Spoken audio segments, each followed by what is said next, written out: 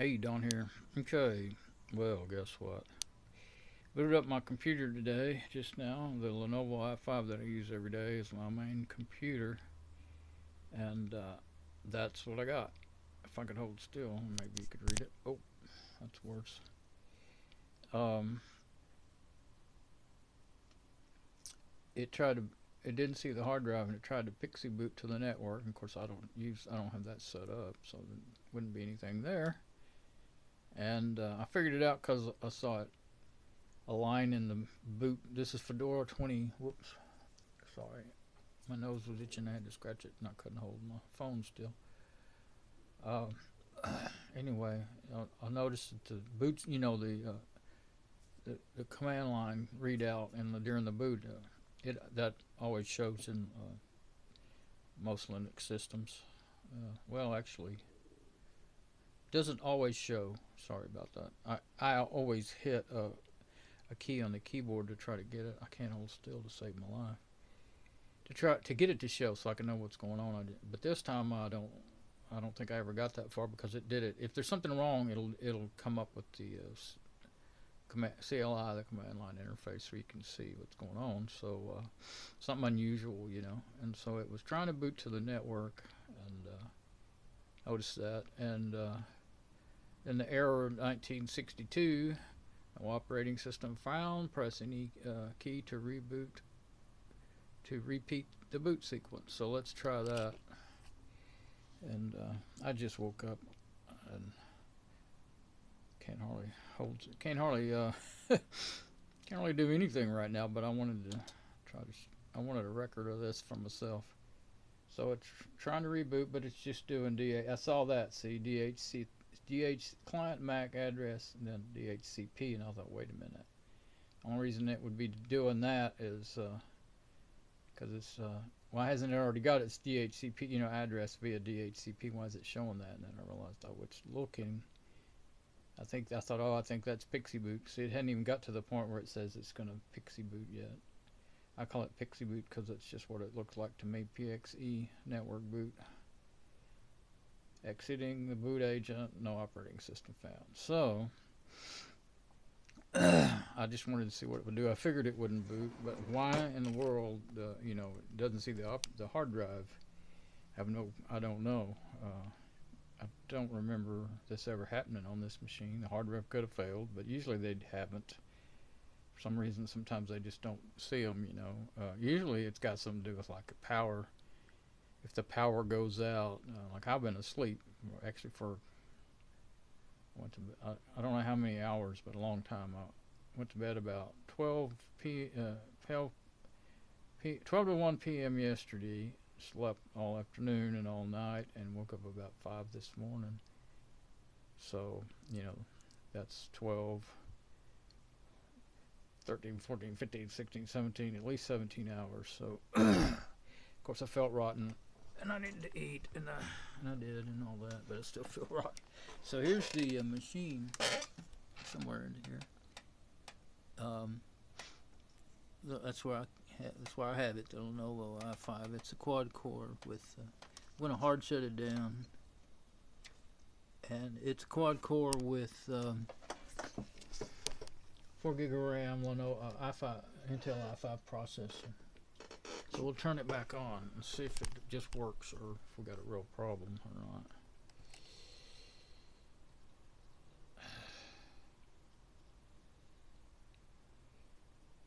I also have two USB backup drives plugged into it, so get USBs, but I didn't. I thought about unplugging them, but it doesn't try to boot to them. Some machines will try to boot to the USB drives, and there's nothing to boot on there. Okay, it's doing it again.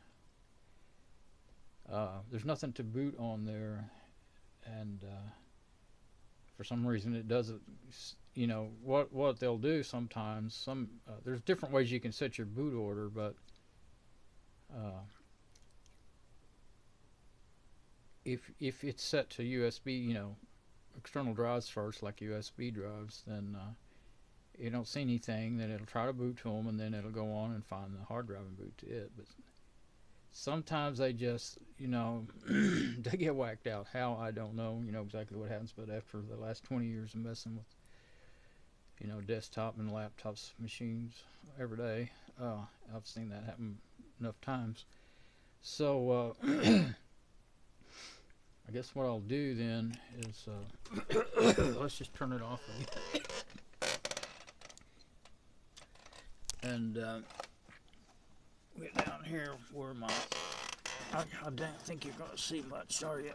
But I've got the power bricks plugged into extension cord here so that I can get to them.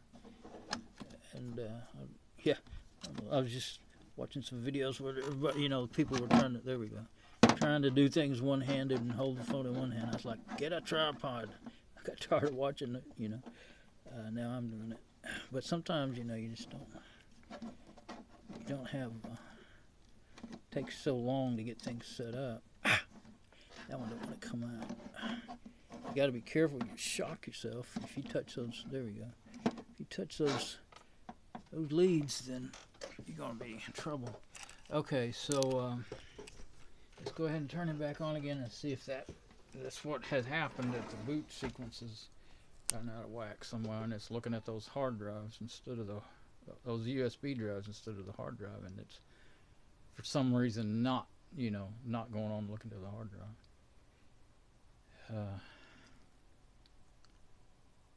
It's taking a little longer. Didn't go straight to Pixie Boot, so that might be a good sign. Then again, maybe it's really looking for the hard drive. See, it would see those, if it didn't see the hard drive, the way I have it normally set, if it didn't see the hard drive, it would look at the USBs, and nothing there, then it would go to Pixie Boot. But I thought I had Pixie Boot. I usually turn Pixie Boot off because it takes forever sometimes, like right now, to go through it all before you get to do anything about it. You don't want to just force shut it down in the middle of it. You might make things worse. So that must have been what it was. It was going straight on through. There was USBs there, so it was going straight on through to them. Now that I unplugged them, there's nothing there. So now it's really taking its time to. The lights are on. It's and hit a key on the keyboard. See if it's just. Oh, I don't know if I did that or it went more. There we go. Now I see the cursor. So that sometimes that'll help you see what the heck's going on. So all I got is a cursor blinking.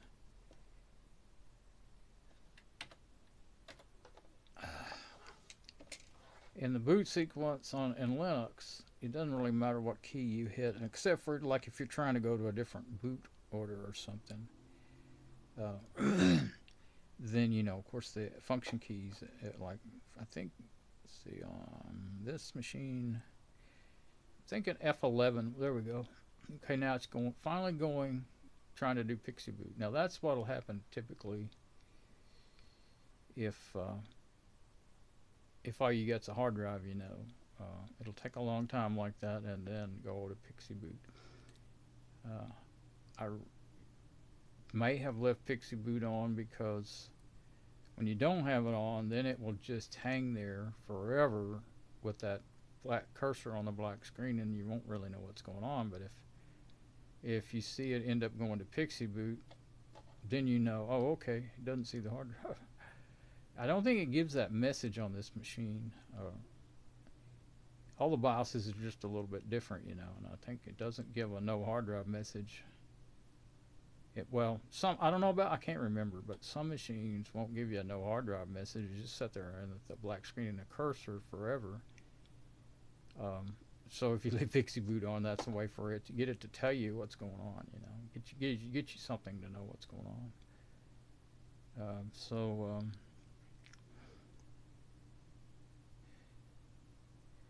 And oh yeah, it's to that point. No operating system. Now I'm gonna see if I can hit Control Alt Delete with my right. I don't think my finger. Maybe they can Control Alt Delete.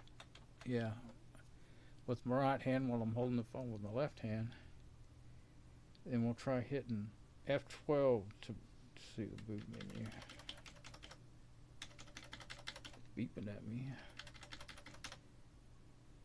I think F1 would have took us to BIOS, and F12 was. I can't read fast enough, so I skipped.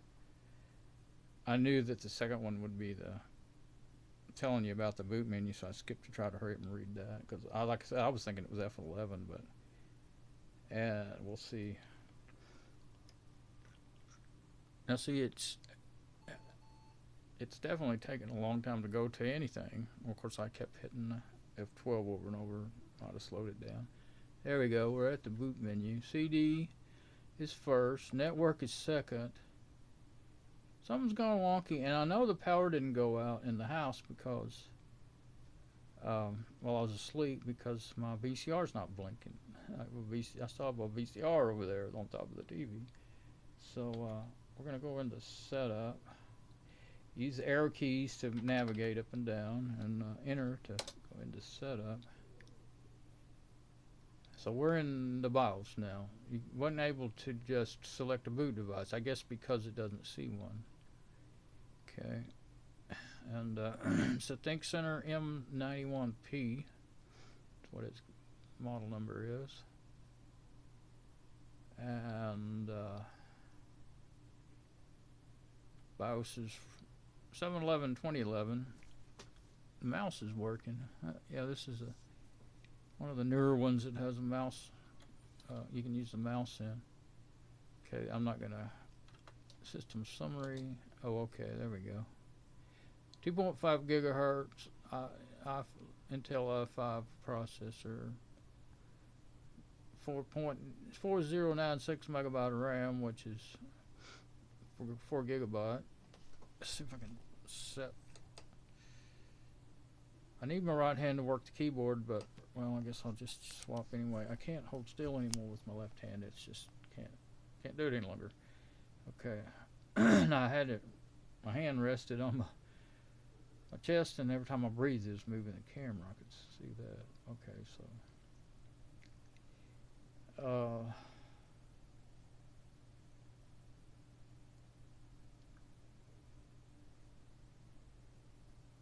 Okay. Oh, there we go. Drive on CD. Yeah, see, it doesn't see the hard drive at all. That's not really a good thing. The bottom entry there, SATA drive 2. None. So I hope it hasn't failed completely. I do run backups every day, so I shouldn't lose a lot of data. I'd lose my operating system, but I was getting ready to redo it anyway. I'm getting ready to. I mean, this is the only machine I got that I can use, to do everything. So I've been. It's outdated. It's Fedora 24 and Fedora 32 is out, but I tend to let that happen because once I get a system built up, I just don't want to start over again, rebuilding a new system. So anyway, let's go on to the devices. Okay, advanced.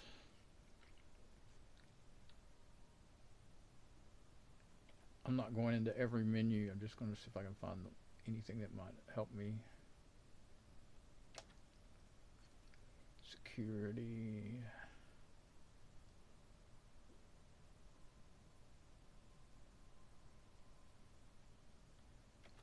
Startup. Whoops. Primary boot sequence. CD, USB. It did that when it didn't see the hard drive. It defaulted back to its normal boot sequence. Let's see.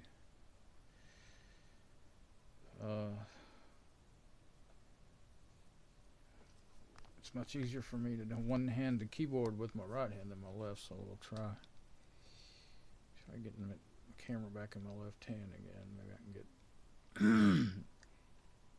Yeah, USB key, USB AC. HDD should be numbered. Well, I usually use, I used to anyway, always make the, CD, DVD drive 1, but I don't really, if I have a broken hard drive, I don't boot to that hardly ever. I usually use a USB to fix it, but Excluded from the boot order. Yeah, network is excluded, but it went there anyway. Floppy disk, I don't have one. USB floppy disk, don't have one of those at the bottom there. So 5 HDD is what I would want to be number one. Let's see now. Over on the right, it'll tell you how to set it. This is one of, I remember it's one of the weirdest BIOSes I've ever got into, and it's, I got that now I get stuff down in the bottom excluded, and I have a hardest time getting it back to be included. It doesn't actually work like it tells you, from what I remember. Let's see. Or I didn't, or I was messing up. Well, I remember going around and around and around with it now that I got in here. Sequence is used when the mouse barely works. It's really weird how it moves. The system is powered up normally. Use the up and down keys to select a device. Plus and minus to move the device up or down. Let's see if that works. X excludes it. Okay, and I think you need to use, I don't know, I always use the number pad. But to do this, I always use the number pad on the right of the keyboard. The numbers at the top may work too, but sometimes they don't in these instances. Okay, so select a device. Okay, so the white one, you know, when it went white is the one I want. Now then. Okay, it's moving it up like it should. There we go. Now, at the bottom, it'll tell you how to save it and everything. It does have pretty good instructions, more than some. Can barely see it because the phone's in my way, but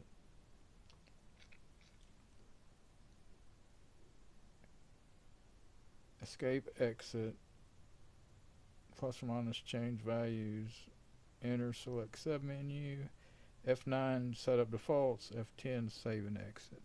I think I'm going to do save and exit. I was going to go on through the BIOS, but this is what I was looking for. So F10, do I want to save and exit? Yes. Now let's see if that hard drive can be seen. Sometimes they will do that for reasons. It may be, probably what happens is, reasons I don't know, but probably what happens is something went kind of wrong with the hard drive and it didn't read, which would be sort of a hardware. I'm not going to hit the setup buttons or anything right now. I'm just going to, there. You can't see the whole screen, can you? I can't hardly get that in the right place. Maybe I need to. It sure taking a long time. Let's go ahead and hit F12. That way I can see what it's trying to boot. Might have been hanging up because, yeah, it didn't work because it doesn't see the hard drive. I thought, well, if it's taking that long to go on to the next thing, then we probably have a problem. So the hard drive is not showing. Now what I haven't tried yet, I just now thought of it, what first thing I used to usually do with a desktop. This is a desktop. Well, it's more of a laptop in a box. It has laptop memory and a small laptop looking type, it doesn't look like a laptop motherboard, but it's a small form factor motherboard. But anyway, there's a lot of things in this system that is just like a laptop anyway. So yeah, that was the only thing left in the menu was to save stuff. So let's see, primary boot sequence. It still is at the top like it should be, but it's not seeing it. Automatic boot sequence. That's how come it booted to the Pixie boot, because it is still in the automatic boot sequence. Huh. You still want the hard drive to be first, so I'm going to put the hard drive at the top. That could be why it's, see, there's that's kind of unusual to have two separate boot sequences like that. And so I'm going to hit F10 again to save it. Here. I mean, it is possible that the electricity glitched just so shortly that it didn't make the VCR lose its power long enough to lose its memory, but enough to jack this up. There we go. Look at that. Nothing wrong with the hard drive after all. I'm going to take a guess that the electricity might have, because it was possible of storms last night and everything. I'm going to guess that the electricity glitched in such a way so quickly, and I'm going to hit a key. This is what I do most of the time. and I can see the boot CLI interface, the command line interface for the boot, and the text is so small I can hardly even read it. Now this is normal right here. It'll hang up trying to mount. I got install happy, installed some bunch of group installs and stuff. I didn't really know what it was, or thought I'd want to try it out. I knew what most of it was, but I wanted to try stuff out. And then what this is can't think. All I can think is Pixie, but these are network. I installed some software to set up network drives, shared on the network, and it didn't work without. It needed some serious manual setup, and I didn't even want to. Well, actually, I just figured out for sure that's what this was. Recently, I looked at it several times. It'll tell you a bunch of commands to run to try to fix it, but anyway, dev mapper is a mount, and it shows you what it's trying to mount. It's trying to mount swap. It's trying to mount root. It's going back and forth trying to mount them, and he's not working. And started to say, "Oh, I'll move up," and now it's all gone. See, we finally gave up. I was just fixing to move in closer where you might could see it, and then it was done trying.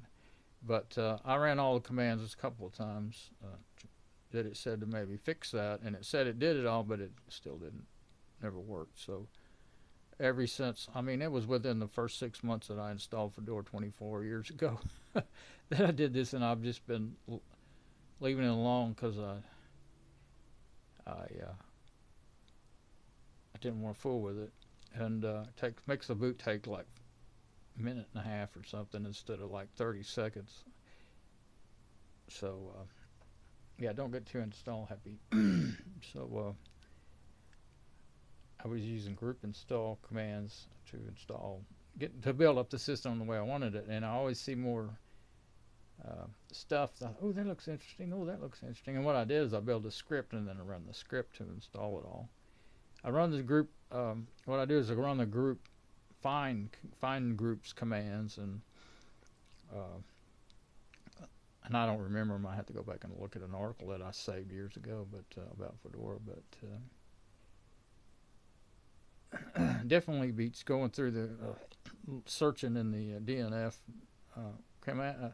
I like the graphic user interface very much better than anything, but it is DNF is very slow. Yum was much quicker, but I used to spend hours, days, weeks in Yum, finding stuff and installing it. And you can select, as many as you want, but a lot of times you say you select 30 different apps to install, and then 5 of them don't want to work right. But it doesn't tell you which ones, and you have to go try to figure out. Well, it does if you read all the readout, but anyway, depends on the error whether it tells you. And anyway, you got to go find out which ones and take and their dependencies and stuff, and take them out so that you can finish your install. And if you do it in the command line with doing it with the script, you can put a line in there or a switch in there that will say, I don't know where it's not a whole line, but might not be a switch either. But anyway, you put in a couple of commands that say skip broken. It's like space dash skip broken, I think is what it is. But anyway, and it will go ahead and install everything that it can. So that's kind of a dirty way to do it because you may have some stuff installed that turn into orphans because they can't work because they're missing their dependencies. But it doesn't make the system, usually hardly ever makes the system run bad or anything. It's just that some apps will show up in your GUI and you try to start them and they won't start, and you don't know why. You could probably find it out, but you have to do some research, And what I usually do is just use the ones that I'm interested in and leave the rest alone. I'll install 10 times more apps than I need, but once in a while there's, like when you need something really bad, you know what you want to do, but you don't know the name of the app or any of that. And you don't want to spend 3 hours looking for stuff and installing it. If it's already installed, then all you got to do is just find it on your system. And I use XFCE's App Finder app. I put it on all my systems. Well, there we go. We're booted up. I don't know what in the world happened. I'm very glad to see that it's not. Let's go ahead and log in.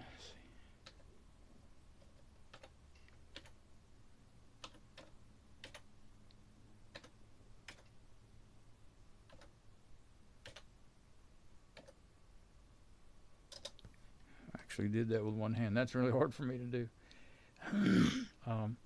Very glad to see that it's, you know, working and everything. That it's not a broke. I thought, you know, if the file system broke or something, I might have to boot it up to a USB and do some work on it. You know, it's not real hard to do that, but usually with Linux, especially Fedora, it's more likely that something funky went on in your hardware or your BIOS software, you know, than it is, or firmware, you might want to call it, than it is the actual hardware. Unless you got hardware with problems, you know. I mean, the hard drive is what I'm trying to say. But yes, I've got the camera in the best spot I've had it so far, I think, but I can't stay there. My arm's starting to cramp. I have to hold the camera like 6 inches from my face to get the whole monitor in there. And that's got my arm in the weirdest position, you know. And I can't really, I can sit this, well, I have the camera mounted on it's a giant paper clip and an actual wooden stick off of a clothes tree. It's turned on a lathe and it looks nice. It's my own selfie stick. Homemade. It's not a homemade, I didn't make it, but it's more of a hack. It's my hack selfie stick. I just put some stuff together, stuff that was intended for one thing and used it for another thing. That's what a hack really is. Okay, so has nothing to do with software, kids. When I was young, old men used to always say they'd build something and you'd say, "Oh, that's cool. Where'd you get all that? You know, how'd you build that?" "Oh, I just hacked it together." They'd take a bunch of old broken stuff or stuff they didn't want anymore and cut it up with a hacksaw and turn it into some other kind of machine, you know, some other kind of thing. Might be a machine or it might be a gate for a fence or something, whatever. They hacked it together. That's what hacking is. Alright, so if it doesn't involve a hacksaw, it's not a hack. I'm just kind of kidding because everybody on one of my I still do read it quite a bit. Hackaday.com. Their first comment you get about every project is that's not a hack, and so I don't like to get into all that back and forth stuff. I don't hardly ever comment, but I would think to myself, I should say every time that's not a hack because you didn't use a hacksaw. But anyway,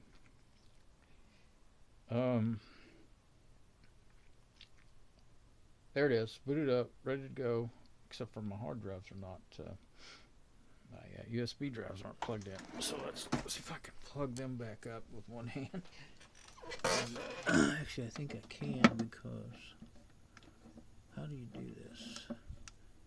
Oh yeah, you've only got one or two choices here. Oh, I'm not showing where I'm at. So this one, yeah, I've got. Is that all the way in? Yep. So this one, I'm using every spot on this. So yeah, that's not going to work. That layout's not going to work the way I wanted it to. But it mounted the drive, so I'm going to leave it. Not for any reason other than the direction that the cables are pointing. It's the only thing I don't like about this. But it won't be a big deal, really. I'll just turn this one around. I'm not going to like that. But see, now that one's bent where it's being pulled in them. And that's the quickest way to break the conductors inside of a cable of any kind is to bend them sharply like that. So I don't like that. But since I'm going to be shoving it back out here and there'll be a lot less stress on it. Yeah, there we go. I think I'll leave it right there. I'm sure you can't. A lot of times the screen on this phone looks darker than the video turns out. So I'm counting on that. And my pillow that I put behind my neck is falling every time I move. So let's put it down there. So good. lately, the one problem I've been having, see those Seagate 8 terabyte USB and Seagate expansion drive, they're both Seagate's. The 8 terabyte is, I renamed it and reformatted it to ext4 because the first one I bought, the 5 terabyte, you know, they just name them all Seagate expansion drive. Well, I needed to tell the difference between them, and so I did that. But the first one I bought, I left it in TFS, and I was sorry I did. After I got a bunch of files on there, it would sometimes when the power would go out, or usually when the power would go out, or my I used to plug the drives into the power strips down there. You saw the lights, I'm sure, of the power strips I use, and I would turn them. I would always turn them off after after I shut down the computer. Well, a lot of times I would forget and turn them off before the computer had finished shutting down, and it would not usually it didn't, but sometimes it would cause that break that NTF file system. Usually, what happened is the weather did a number on the electricity that went on and off or off for a long time, 30 minutes or an hour or two, and then back on, and it would break that NTFS file system. And it always scared me because at the time that's the only backup drive I had, and I would have to fix it. I'd have to run the fix disk commands and stuff for Windows. I'd have to plug it in. Well, this machine, I do have a Windows XP virtual machine, but you could always access, I used to always be able to access USB drives with it, but I don't know if they changed how it worked or if they stopped allowing you to do that, I'm talking about in VirtualBox, Oracle VirtualBox. I don't know if they quit allowing you to do it. It could be because of their USB hard drives instead of regular USB sticks too. I kind of forget that sometimes, but whatever the reason is, I still can't get it to work ever since about Fedora 24, I think. I know it works perfectly in Fedora 14. That system right there that I hardly ever use. It used to be my main system. That's a dual core 1.8 gigahertz. I used to do it in there all the time. But anyway, so I would have to well, I used to use that laptop. It has XP Home and Domain on it, but XP, you can't even use it. I've cleaned it 100 times. Nothing shows up to be in it, but it won't even run. It's so slow you can't use it. And I never did. I didn't erase it though. I don't know why. At the time, I guess they both worked when I put Domain 8 on it, but it's sitting there running all the time now. It's my web server. So anyway, in order to fix that USB drive, I don't have any other Windows systems running. I don't use Windows hardly ever. Just when I have to have it to do what I need to do. So that's what I would have to do is rig something up to be able to work on that USB drive. And I used to have the Windows 7 system set up, but it got well. There was this one time when I had like three Windows 7 systems going, and that I could turn on at any time, and somehow hardly ever even use them and get online with them, but somehow I got a network virus that messed them all up. And so after that, I spent hours and hours, days and days cleaning them up, and after that I was so and I still didn't trust them. After I did all that, I kept telling myself, why are you doing this? You're not going to trust them. Did it anyway, and then well, I have another laptop, a Dell. This is a Dell 6000, an old 1.6 gigahertz single core, and I have a dual core Dell 1525, which my mom's using now as her machine. And I'm just showing my screen and talking. Doesn't make a lot of sense, does it? And I can't hold that up. So well, we'll do it anyway. Okay, so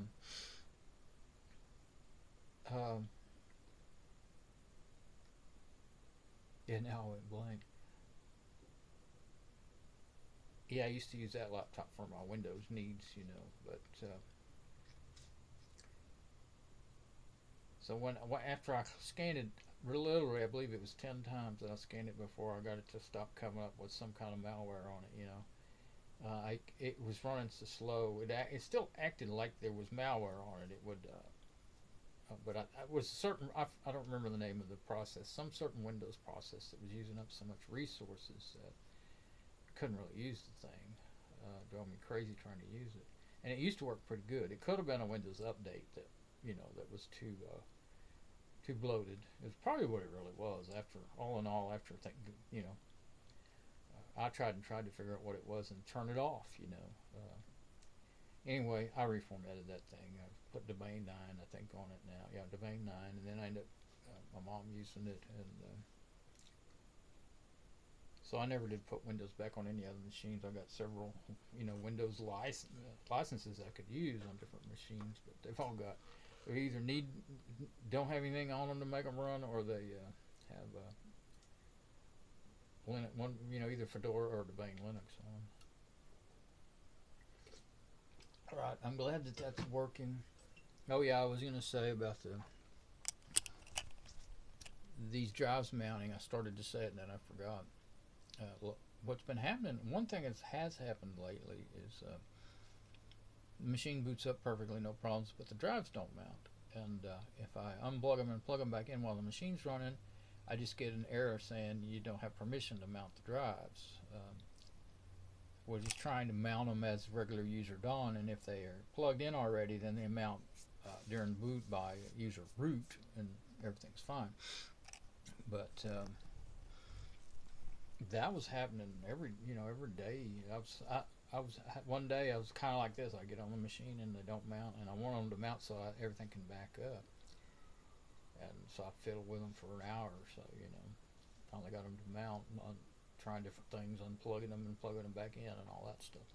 And they did start working. I thought, okay, everything's fine again. But they did it 2 or 3, 4 different days after that. And then after that, I just quit. I just said, well, forget it. Next time I reboot it, probably be okay. I wasn't worried about them. I was afraid there was something wrong with them first. But anyway, well, there we go. That's all.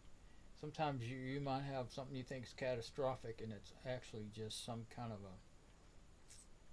I would say a combination hardware and software bug, as in because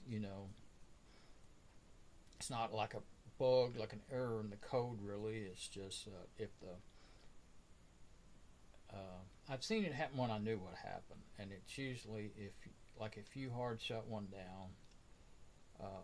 In the middle, like say if something hangs up and you just hard shut it down, you may cause that to happen. Or if you do it over, like say if you're trying to do something with the hard drives working on a machine or something, and you keep turning it off by hard shutting it down. It's holding in the button until it shuts down. If you didn't already know that.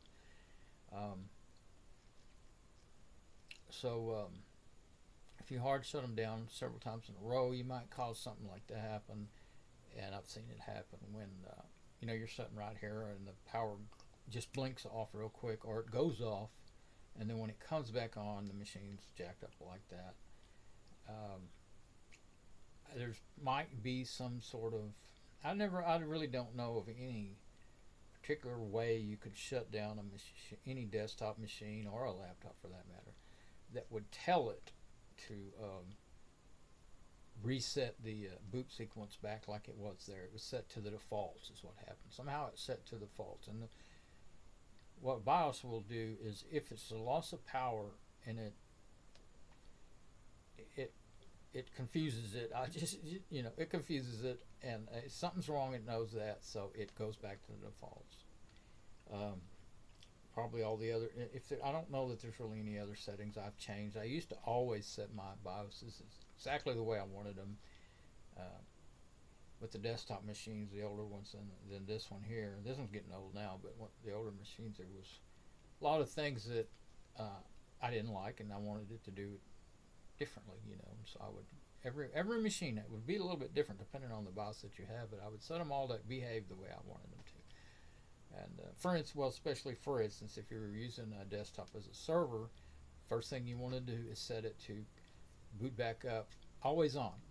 If the power goes off and it comes back on, it boots back up so that your server's back up and online. That's the one disadvantage of using a laptop, is that it can't do that. It doesn't have that in the BIOS. And the good thing is that it has a battery and it'll stay on for however long the battery can run, 30 minutes to 3 or 4 hours, but it doesn't do you any good if the power